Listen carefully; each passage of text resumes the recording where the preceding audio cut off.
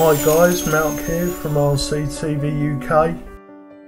Now, I've been looking around for a super tough quad for me to try out new stuff. After looking around here on YouTube, I found the HMB235 from the guys at Multi RC. Now, I am not exaggerating when I say this quad is super tough. If you think I am, check out the videos in my description to see some of the torture tests. I noticed UK reseller 4props.com had them in stock, so I ordered the frame and put together a parts list. Up for review, I have a set of the RC InPower 2206 2000 kV motors from Survival Zone. I've seen some great results from these motors running HQ's 5x4.5 props, so that's what I decided to use. 4props had stock of the DYS SN16 ESCs, so I picked up a set of 5 for the build. I always buy one extra when buying ESCs or motors because you just never know.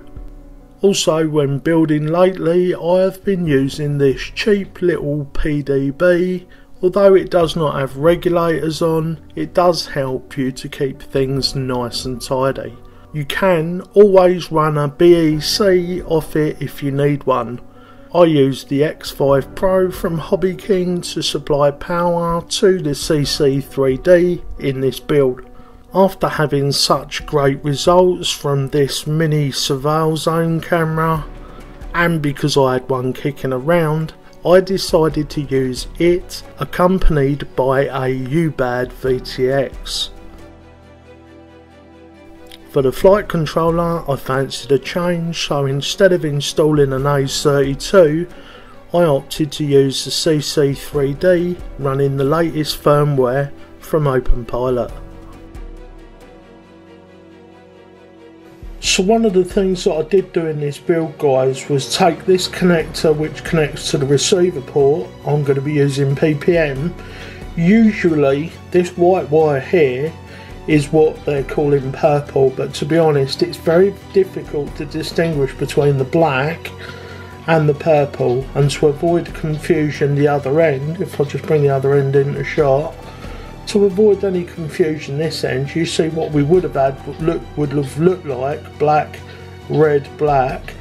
I've actually switched the wires around and used the white wire in port 8 or 10, I believe it is,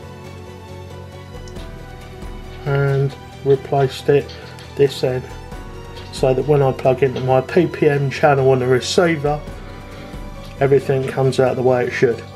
Building the HMB235 is made even easier by the nice videos supplied by the manufacturer. Now, while it does not cover all the steps required to finish the build, it does get you to the point where you are setting up the flight controller and installing the FPV gear. There are plenty of great videos out there for this. Bruce at RC Model Reviews or Paul and Thomas from BMS Web both have great setup videos. You can find links to their channels in the description. So that wraps up this part of the video. Let's go see what I thought of the build. Hi guys, I don't want to talk too much. Sorry that the workshop's a bit of a state, but we finally got a break in the weather, so I'm going to get this part of the video done and get out in the field and give it a flight test, FPV style, and let you know what I think of that part of the HMB235 experience. As for putting it together, everything went together really well. Everything fit and clicked into place like it should. All the components are very nicely made. The hardware that comes supplied with the kit is very, very good quality. I like the layout. I did actually choose at this precise moment in time to run the CC3D flight controller dead centre of the chassis and not mount my batteries in the back, because the batteries that I've got actually force the CG too far rearward. So I'm running my battery right on the CG in the cradle, I guess you could call it, up the top. However, when I've got time to refine the build slightly, I will be mounting the battery back in its correct place and putting the bulkhead in, which is included in the kit, so that if you do have an accident head on, it protects your flight controller and so on. But for now, that is how I'm running it. I've got the surveil zone camera just mounted up the top there, and once I've decided on the right angle, I'll be hot gluing that into place so that doesn't move. I've got my Runcam HD just wrap strapped in the front for now.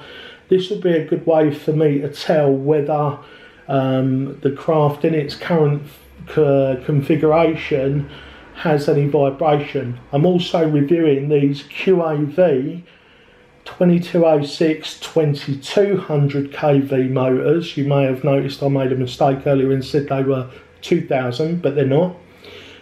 These are the RC InPower motors from Surveil Zone. They sent me a set of 4 out for review, and I am going to be testing those first.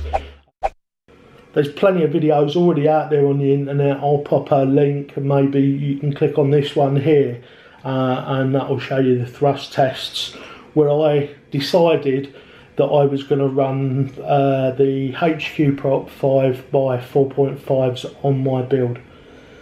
So that's it. I didn't want to talk too much at this point. So far, very, very impressed. I want to get out and fly it now. Using the CC3D, just talk about that quickly before I do get out in the field. The CC3D makes the integration of one shot 125 enabling very easy. As part of the wizard that you go through to set the CC3D up, there's just a little checkbox or an icon. You click on that, it lets it know that you're running ppm and that you're running one shot 125 on these SN16 ESCs from DYS. I actually did the same thing as they do in the build video, where I resoldered the wires. Just makes it nice and tidy. I'm pretty sure I've covered everything that I wanted to in the workshop. As you can see, things were a bit of a mess here. I've got 1 or 2 other builds going on at the moment. This is the Racer X, which you see me flying at night. I'm just having a little bit of a reconfiguration with that, so that's going on. I didn't want to tidy all the bench up and then have to find everything, so I do apologise for things being a little bit messy in here right now. I'm going to get this out to the field. Once I had a little fly of this, I'll give you a quick synopsis of what I thought of the flight and the overall experience.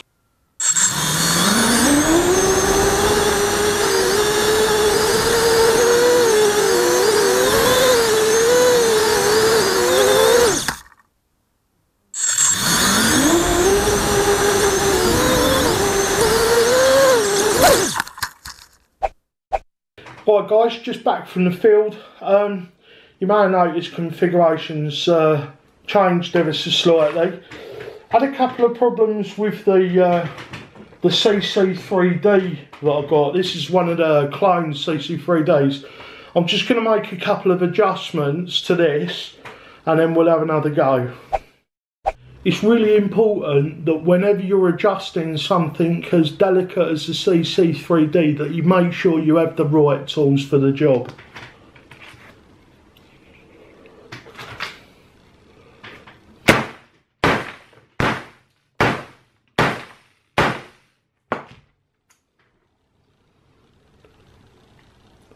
It might not have fixed it, but I feel a lot better.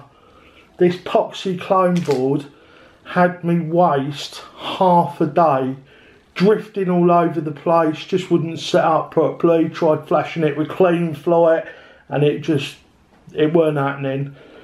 I've now got the Paris Sirius Hero 32 up in the quad, so some of the spec in the build has changed slightly. So's my camera angle by the look of it. I'm going to come back to you in a sec with some flight footage, and then I'll talk about the quad in its final configuration. I'm sorry for the time wasting, but if you buy a cloned board, this is what you're going to get.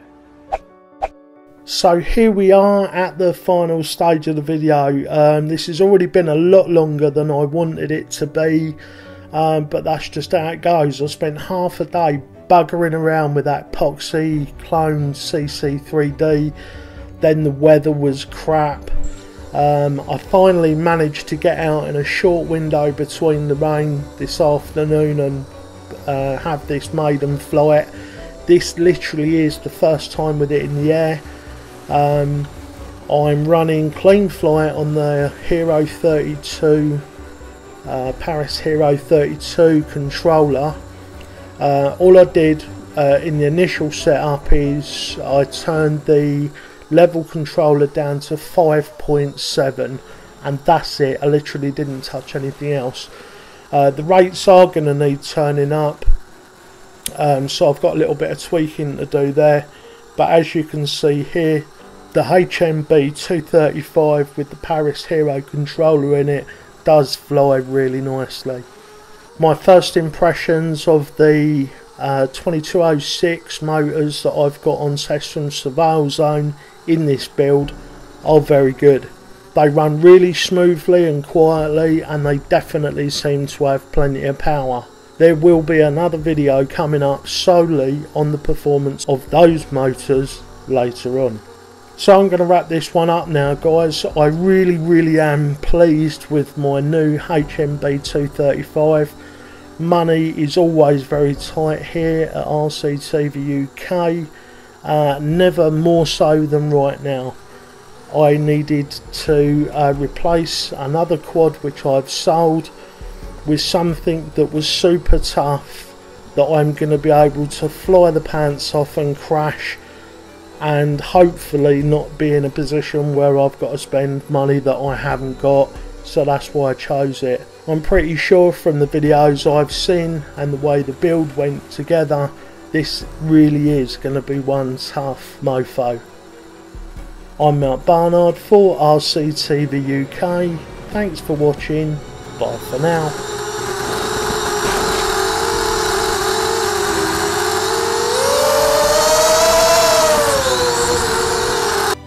Thank you all for watching that episode. If you'd like more, maybe click on one of the video tabs up on the screen now. If you enjoyed the content, please give us a thumbs up, and if you haven't already, please subscribe to the channel.